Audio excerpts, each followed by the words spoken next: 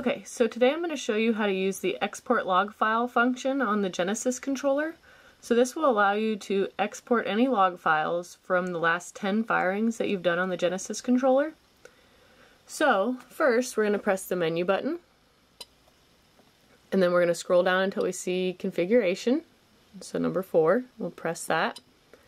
Then you're going to press number 2, communication. And then you're going to scroll all the way to the bottom, and you'll see export log file. So we'll go ahead and press that, and then it gives you the address and code for the Genesis controller that you'll need to access from a computer on the same network as it. So next we'll go ahead and go to the computer, and we will enter this information in, and we'll be able to access the files.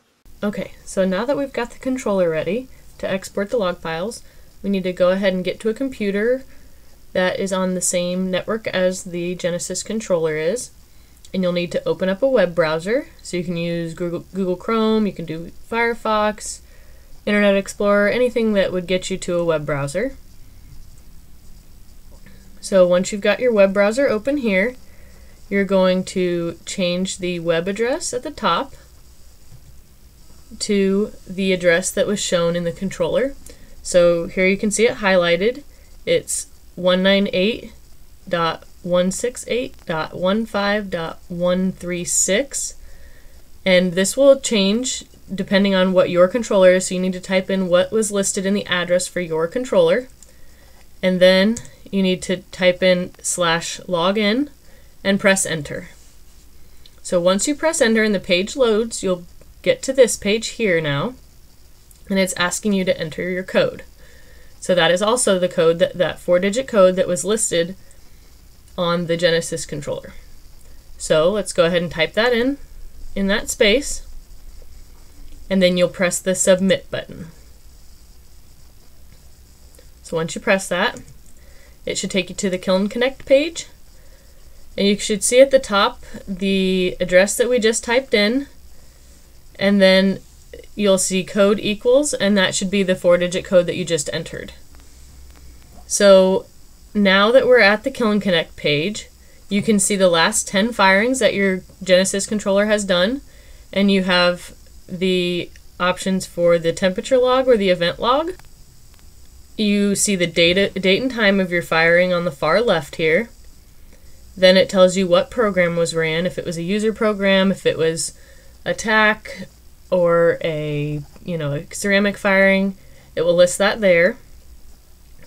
Then you've got your temperature log for each firing and your event log for each firing.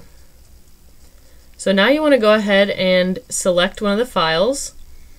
So we'll select the first event log for the most recent firing I've done on the controller. So you'll click the download button, and then this next step may vary depending on which web browser you use and what version of Windows you have. So once you press it, some of you will see down in the bottom left hand corner there that the download has occurred, and you can go ahead and click that and it will open it. The other option is, if you need to, you can find it in your downloads section on your PC, and then you'll look for that file name, which I've got highlighted here, and then you can double click there and open it there. So once we open the file, here's what your event file will look like. So you'll see on the far left we've got the column for time, so that will give you what time any of these events occurred. The next column gives you the event, so you'll see a manual start, so we started the kiln. Then it gives you the information, you'll see start ramp, and also diagnostics.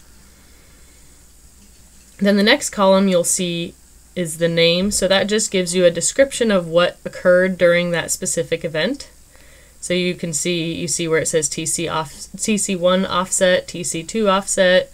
Down farther it gives you the amps readings and different things like that. And then the last column gives you the values, so that just gives you the information for the corresponding thing in the name column. So you'll see TC1 offset is 0, or down farther, amps 2 reading was 49. So this one you can scroll down through, see all the events that occurred during the firing, and you can save it to your computer if you'd like. You can just exit when you're finished, however you'd like to do. But I'll go ahead and exit out of here, and we'll get back to the Kiln Connect page. And from there, I'd like to go ahead and open up a temperature log file. So I'm just going to choose the user 11 file that farther down there and go ahead and click download. Again, you may see it down there, or you may have to find it on your PC, but you can go ahead and get the file opened. So you'll see in the far left column that there is the time column, so that gives you each minute. So 0 minutes is just when the firing started, and then on down it continues to count up each minute. Then SP stands for set point, so this is what the controller is trying to fire to. And then you've got your temperature readings. So this is for thermocouple 1, 2, and 3. If your controller is set for 3 zones, you'll have different temperature readings for each one here. If it's set for a single zone, you should just see the same temperature in each column. But you can look here and you can see the different temperatures on down through each minute of the firing. And then again, once you're done here, you can either save it, you can exit it, rename it, whatever you'd like to do here. But that's pretty much it for this one. So remember to like us on Facebook, sign up for a newsletter, or check our website for more information and tips. Thanks!